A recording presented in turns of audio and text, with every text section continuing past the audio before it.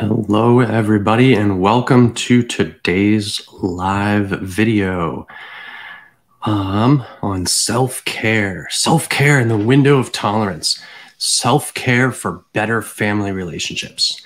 And you may be wondering, why am I putting this in a week where I've been talking about boundaries? Well, I'll get there later, but it definitely fits within the boundaries week. So here we go.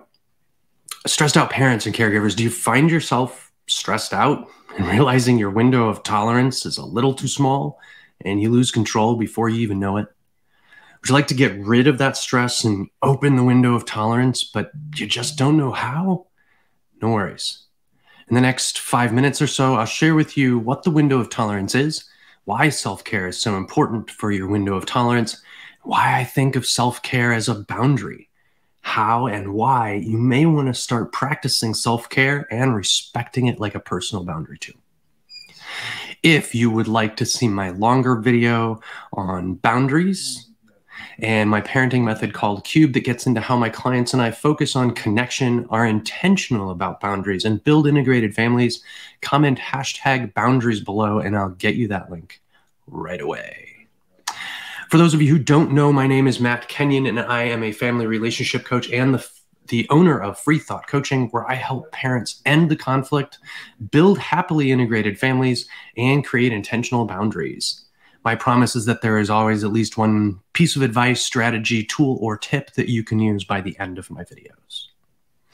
All right, so the best definition that I can find, the one that really resonates with me and my favorite, is definition for the window of tolerance is by Dr. Daniel J. Siegel in his book, The Pocket Guide for Interpersonal Neurobiology. You probably have heard me mention Daniel Siegel before. I absolutely love his work, and so much of what I do is based on his work. He was the father of this new cross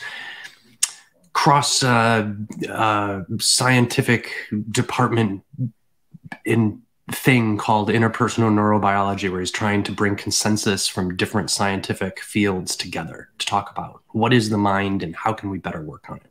All right, so back to his definition. Daniel Siegel's definition as, quote, "A window of tolerance is the span of arousal within which a system can maintain the harmonious and adaptive flow of integration." That's a pretty good definition, but it probably needs to be broken down a little bit to really fully grasp it. So let's do that. All right, so span of arousal. Let's start with arousal. Arousal is some sort of stimulus that is creating a response in your nervous system. It can be things such as like, well, a big emotion, scary disturbance, a shocking situation, someone else's big emotions, or almost anything that causes an emotional response within you and engages your fight or flight system. And the span is just referring to the range of stimulus or arousal that we can tolerate in a given moment. I hope that makes sense. As far as system, well, the system that there's referring to is just the system that we're talking about. And in this case, that system is either you or your family or your other relationships. They're all systems. They're complex systems. So now let's move on to the next piece. Harmonious and adaptive flow of integration. All right, well, if you've watched any of my other videos, you've heard me talk about integration. Integration is defined as differentiation and linkage of different parts within a system. So if we think of our body, we have different parts in our body. We have our brain, our right arm, our left arm, our big toe. We have many different parts, and all of them have different functions. And we realize optimal health when we have linkage of all those systems together. We make sure they're doing their thing and they're linked together in a system. And as you may have heard me mention before, that integration is considered to be the pinnacle of a healthy system. What kind of systems? Well, systems like our brain, our body, our family, our relationships, all of those are complex systems that need integration in order to be fully functional and healthy. Harmonious and adaptive are two key components of integration. So let's talk about harmonious first. Harmonious is like a choir. Think of it as a choir, right? Everybody in the choir, all the sections are singing different notes. They're differentiated, but they're harmonizing linking. And the better they are at differentiating and linking, the more beautiful the music is. Adaptive. All right, so let's talk about our body as a system that adapts, right? When you are, say, in fight or flight, or even, exercising, right? That increased activity means that your body needs more oxygen. And so the system of your body adapts and increases the heart rate. System adapting to a change in the environment, right? So let's put all of this together. Look at it like this. The amount of arousing stimulus that you can handle before you stop being able to adapt and be harmonious with the environment and people around you is when you are outside of your window of tolerance. You lose control. Because outside of that window, you're going to lose control and become emotionally controlled instead of having your prefrontal cortex and the executive function in charge of what you're doing. Your emotions take over. So where does self-care come into this? Well, self-care comes in that practicing self-care of all types, and the more varied, the better it is, reduces stress and widens your window of tolerance. What types of exercise or what types of self-care am I talking about here? Well, self-care can be a lot of different things. It can be exercise, meditation, anything that is time in, as Daniel J. Siegel calls it, where he talks about reflection on our inner self through introspection. Anything that qualifies as that, which could just be spending time quietly outdoors, is time in. Baths are a great way to show self-care, relax, and have some time in. Long walks. In fact, it's encouraged that you take furry friends with you, because then you can, again, reduce stress, as we know pets can do for all of us, and widen our window of tolerance all in one.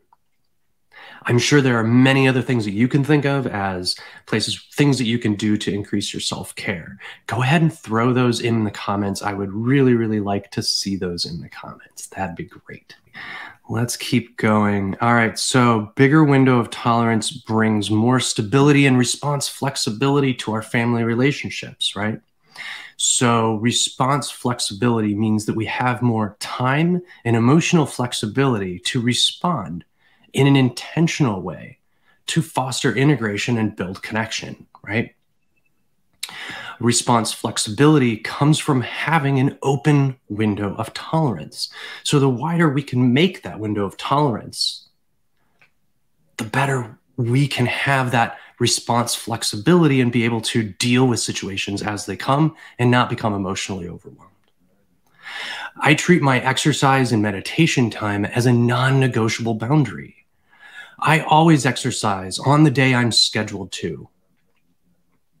May need to modify my time or my activity, say, for example, walk instead of run. Maybe I go for a long walk with the family instead of going for my run that day.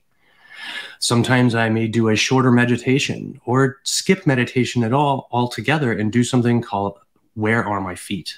It's a little exercise that you can do literally anywhere, even driving the car, where you can put your mind into, okay, where are my feet? What are they feeling? What are they doing? And it helps bring us into that present moment and get some time in. When I absolutely just can't do those things, I adjust and find a solution without stress. Maybe that's that I moved my run to the next day and I do 2 days in a row of running instead of just one. Or maybe I take my run that I don't have time for today and I split it up into 2 shorter runs. I do a short one today and I do a short one tomorrow. Either way, I find a solution and I adjust because that's part of integration. And it ensures that I am emotionally available to handle the challenges of parenting as they are guaranteed to come up every day. I make sure I have time for me to be more in touch with myself so that I can show up as a better parent. And you can do this too. Practice self-care and make sure it's something that you make happen, no matter what. All right, well, to see my longer video, on boundaries and my parenting method called Cubed that gets into how my clients and I build connection, are intentional about boundaries, and build integrated families. Comment #boundaries below, and I will get you that link. Thanks for watching. Have a great day. Practice regular self-care, and happy parenting. Thanks for watching, everybody. I hope this video has been useful to you. I would love it if you could leave a comment with something in this video that resonated with you or helped you and your family out on your journey. If you haven't already, don't forget to like and subscribe and hit that bell icon so you can get notified when I release new content. It massages the algorithm and helps get these videos out to other parents that need them. I really do appreciate your love and support. If you would like to join my Facebook community, Connected Parenting, where I have other videos, group of parents who are struggling with the same issues you are, there is a link down in the description. Have a great day. Try to be the parent your kids need today. Happy parenting.